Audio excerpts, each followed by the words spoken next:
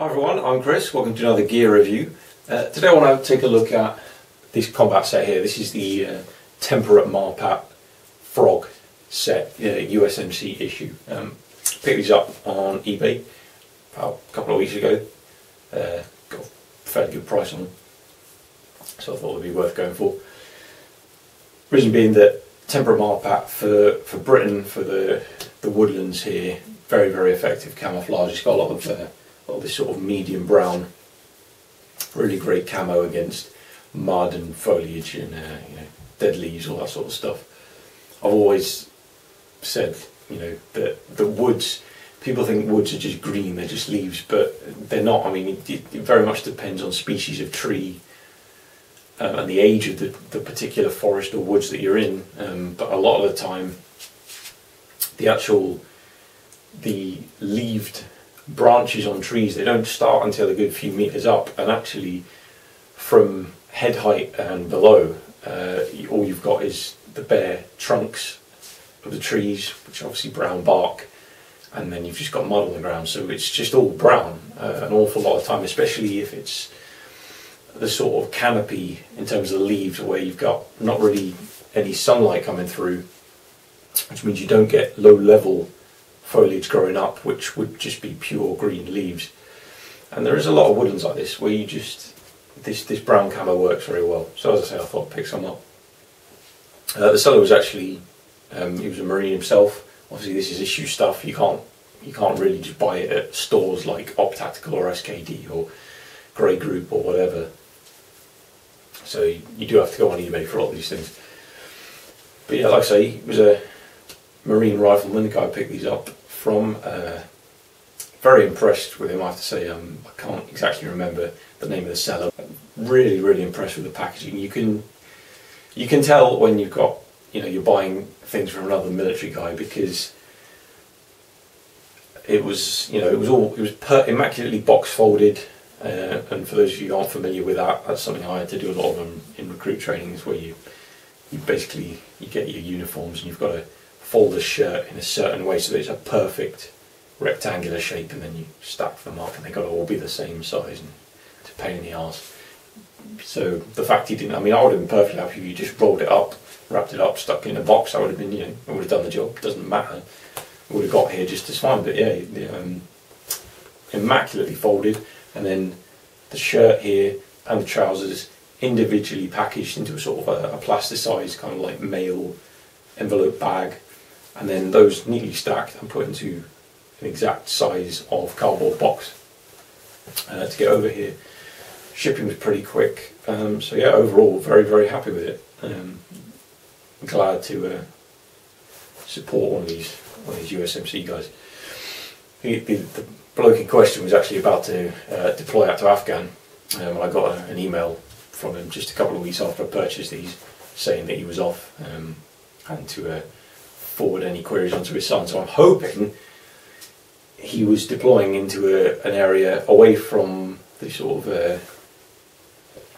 the rivers and the areas in southern Afghan where you tend to get a lot of plants growing up in a lot of green areas, which is obviously that whole issue that I know the British forces had an issue a while back where our desert DPM just wasn't giving us adequate camouflage, which is why we moved over to NTP, because we were deploying out to a hot environment, i.e. Afghanistan, but it wasn't desert, it wasn't all sand, it was undergrowth and plants. So, but obviously not the whole country's like that. A lot of it is just desert. So I'm guessing, I'm certainly hoping he's deployed out somewhere which is purely sand, so he's not going to need his temperate pattern frog stuff here, and he'll be wearing the arid pattern. So he sold this stuff on, surplus to requirements, and I'm fingers crossed he's used that money to buy himself a few P-mags for his M16, or maybe a new pad system for the inside of his issued Kevlar helmet, or some better eye protection, or whatever. The issue kit, even though a lot of it is very good, it doesn't matter which military you're in, unless you're some SEAL or SAS or something. Chances are the stuff you get given probably isn't going to be amazing, and you will be able to privately purchase stuff that's better. So yeah, hopefully he's put the money to good use. But anyway, moving on.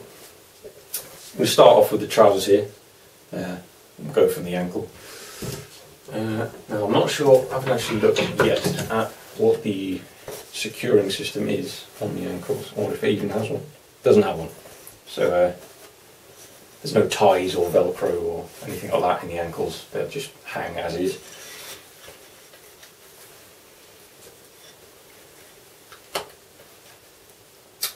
Very nicely stitched overall, I have to say, really quite well put together. I'll tell you about the actual materials I use once we get down to the waist area.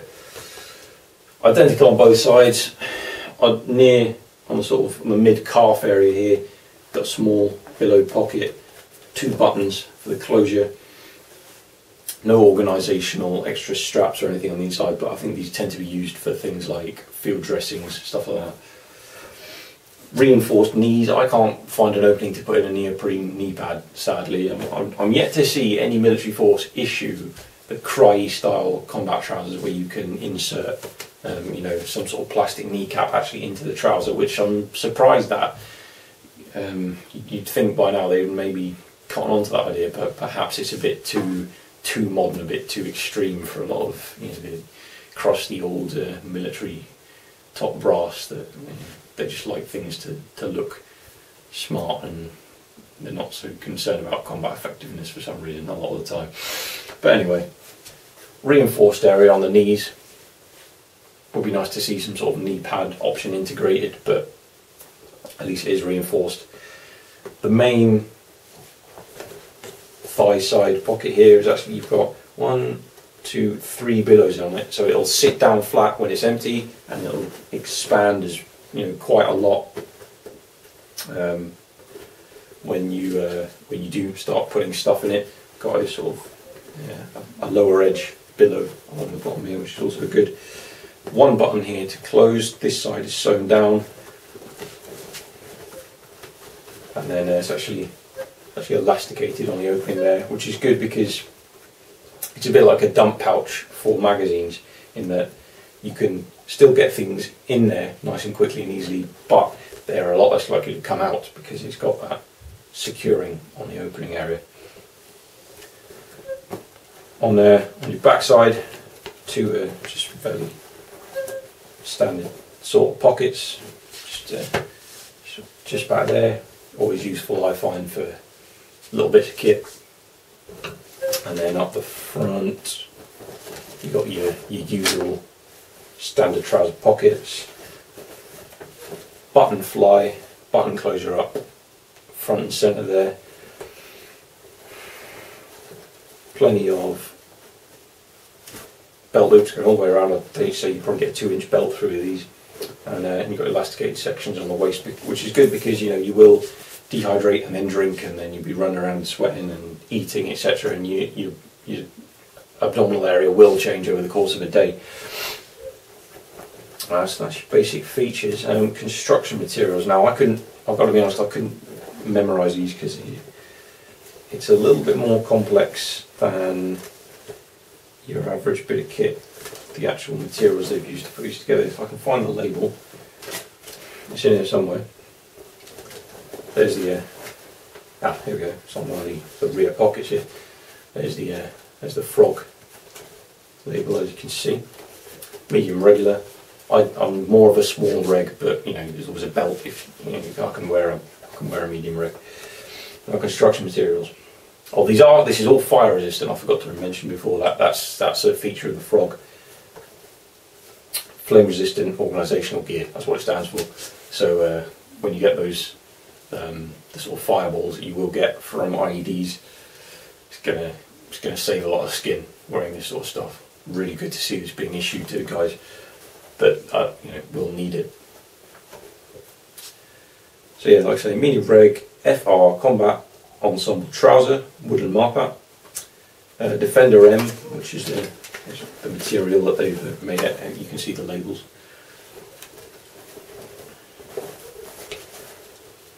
Now it is made of 65% fire resistant rayon, 25% para aramid and 10% nylon. So fabric is not fabric is not fabric. But when it comes to this sort of stuff, this is not just your average poly cotton mixture going on here. This is, you know, it's got that fire resistance in there. And that's about everything for the trousers really. Nothing too out of the ordinary, but you've got that fire resistance, solidly built, really well stitched. Really, I mean, the good thing about the Defender M, they call it double strength on the label here. You know, it's they reckon it's just basically a lot longer lasting than your standard twill weaves. So just switch the trousers around here so I can put my shirt in the middle of the view for you guys. Hopefully that's alright for you. Same material used on the sleeves and on the neck here area, even here on the combat shirt, underbody armour combat shirt, as British forces tend to call them, but I believe the Americans tend to just call it a combat shirt. Let's go for, again, there's your frog label. Construction materials now. On the sleeve it is exactly the same as before, 65% fire resistant rayon, 25% para aramid and 10% nylon. Good stuff there. And then this section here, which they call dry fire, as in it wicks sweat, so it's dry and fire resistant. 80% mod acrylic, 15% tencel rayon, 5% silver nylon. Now, a lot of people will probably be surprised by the silver part, I'd imagine. That's a metal, right? It doesn't look very silver, but silver has brilliant properties in terms of antibacterial protection. You sew just the tiniest amount of silver into you integrate it into a fabric or weave, and it will just, you know, it's not going to stop you sweating. You will sweat, and you know, if you don't wash for long enough, you're going to smell. But it's all about hygiene in the field. You know, these guys are on patrols for days and days, and they're jumping in streams and waddies and crawling through mud and all sorts of unpleasant shit that they soldier on through. Having that silver helps kill a lot of the bacteria that gets into the clothing. So that's really nice to see. Features wise, you've got about a 1/4, 1/3 zip up the front there, which is all you'll need in a combat shirt. It's reinforced around it with the heavier weight material rather than being stitched directly to the dry fire stuff, which is going to definitely help negate the risks of this stuff tearing when you're constantly doing the zip up and down. Pretty standard other than that. Mandarin collar obviously, which is pretty standard for a combat shirt. Sleeves are identical in the way they're constructed. The actual upper arm pockets here, double button closure. Let's have a look inside. I don't believe there's any organisational features on the inside of the pockets.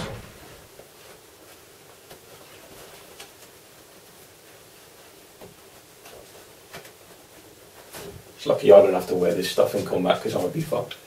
Especially if I put any important kit in these, because I'm evidently just fucking useless with them. No, just a plain pocket. It's not billowed or anything. Well, you've got a billow on the bottom, which is certainly, you know, it helps with the storing slightly larger gear than you might otherwise be able to if you didn't have that feature.